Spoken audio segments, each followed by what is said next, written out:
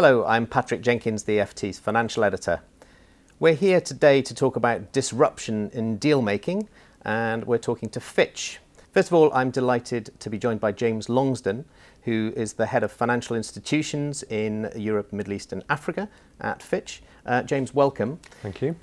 M&A in banking has become quite a buzz theme, thinking recently of the abortive efforts of Deutsche Bank and Commerzbank to get together in Germany, and there's been rumours of other cross-border deals across Europe. We've seen some deals in the US recently.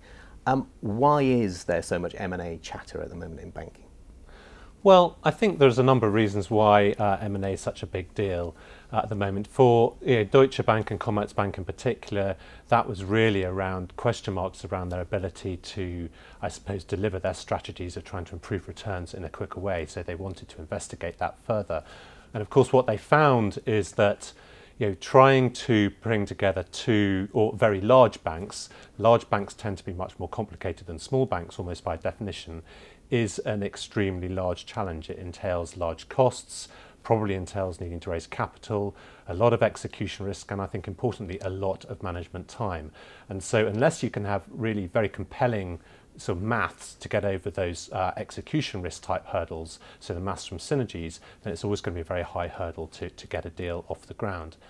And I think also what it proves is that having distractions is also something of an impediment to merging. Deutsche Bank clearly having to deal with the sort of weak earnings at its investment bank and merging its former Postbank, and Commerzbank also, in fact, in the middle of a sort of strategic plan. What we're starting to see now, though, is that some of these distractions that I think have stopped banks from M&A are starting to erode. So banks' capital positions are getting stronger, some of the big litigation type issues are going away, and maybe some of the asset quality problems are weakening. And some of just the general restructuring post-crisis is starting to come to an end at a lot of the big banks. So that's, I think, why strategically you start turning your attention a bit more towards M&A. Because, of course, if you rewind a decade or slightly more than a decade to the immediate aftermath of the financial crisis, there were quite a lot of big deals that went on then. Most of them kind of rescues, really. Were in the UK of HBOS, in the US of Bear Stearns, for example. Since then, there's been a decade really of no big deals. As regulators in particular have been concerned about the too big to fail issue. They would like banks not to get bigger, and they put in place capital restrictions on that, really. These so-called systemically important bank top-ups that banks are required to have if they get beyond a certain scale. Yeah. That seems to have been a factor in a potential factor anyway in the Deutsche Commerz idea, and certainly it would be in any combination of two big banks, wouldn't it? Oh, absolutely, it would be, yes. I think capital positions are, it's almost a sine qua non for a deal. You've got to have a good capital position if you're a big bank looking to buy a smaller bank, or at least a very compelling argument to go to your shareholders and ask to raise capital if that's what you need to cover the costs. Capital has been improving quite significantly across the sector. We see average capital ratios now about 14.5%, probably up 3 percentage points in the last 4 years. So you're at a level now where with banks are really starting to think about capital and how they should be redeploying it. Now, one answer certainly is an acquisition. That potentially is an option. But alternatively, banks, capital is somewhat defined and it is somewhat rationed, and the bank executives also have to look at other options they maybe need. So investment in IT, investment in compliance, these sorts of things are other sort of options I suppose they have. Some of them may be more necessities than options, in fact. So there are an awful lot of things you have to look at perhaps first or in combination before you can make that step towards a deal. And of course share buybacks is another increasingly popular share buybacks is another option. Excess capital. Absolutely.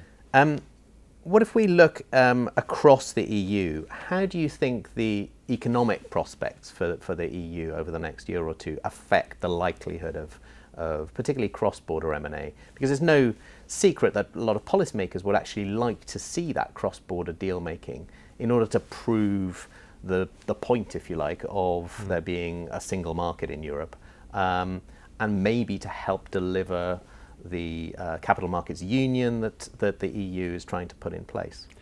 Well, I think there's sort of two different things there. I think that the economic prospects, I mean, we expect economic growth to slow in Europe, like I think an awful lot of commentators.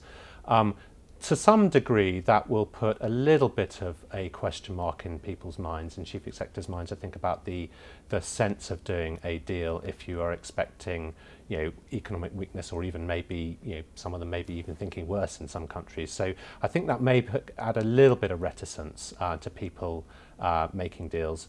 I think there is still fundamentally, though, an interest in some form at some point of further consolidation within Europe. Now, I think banking union's an important part of that question mark. There's a free movement of capital and liquidity.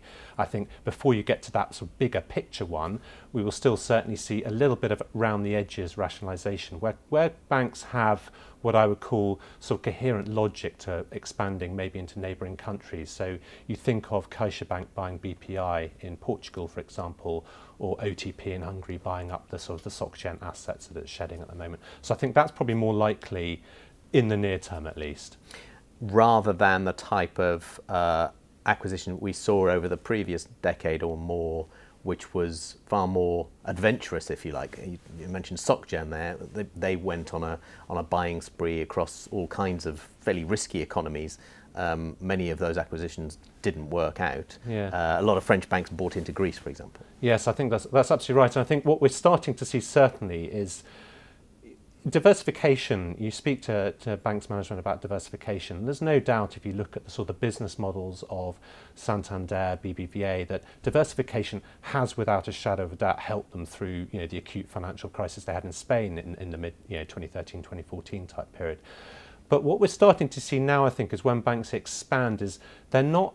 I think they need a lot more compelling reason to expand into what you call the sort of retail and SME type banking operation businesses, unless it's very proximate to their home market.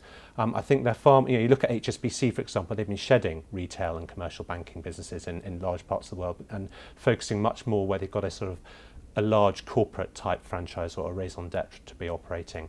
I think that is going to be more likely to be the sort of the expansionary type policy, if you like, for the big banks in Europe. Looking more globally, what other drivers do you see for M&A? I guess the point about diversification applies wherever the banks operate in the world. Mm-hmm. Growth we've talked about as a kind of search for growth.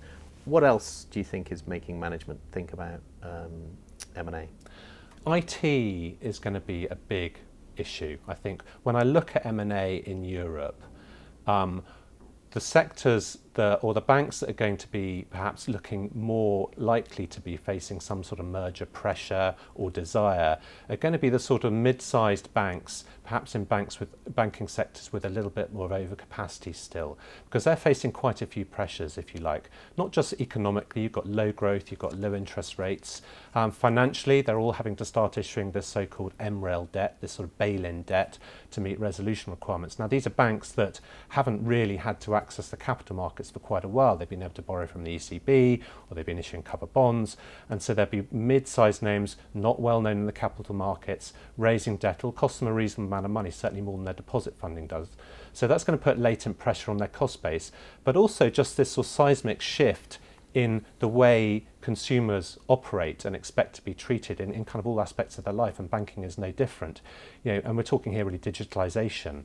I think banks are going to have to be thinking about spending money, which maybe they hadn't previously thought about, increasingly as a necessity on digitalisation, because otherwise it's going to be franchise pressuring. If they don't, you're going to see people, other big banks who can afford to, coming in and taking some of their franchise and therefore reducing their revenues and creating earnings pressure. So I think that mid-market banks in perhaps highly competitive, fragmented banking sectors where all of these earnings pressures are still and headwinds are there, that's where you could see a little bit more M&A. We've certainly seen it, mid-sized banks in Italy. Banco BPM is the product of banks in Italy. It's now the third biggest bank in Italy. Bankia and BMN in Spain. Interestingly, we saw two banks, Unicaja and Liberbank, call a merger off just yesterday, I think the day before yesterday.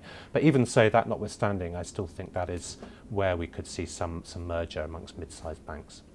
it's definitely a theme to keep an eye on. James Longsdon, thanks very much. Thank you very much.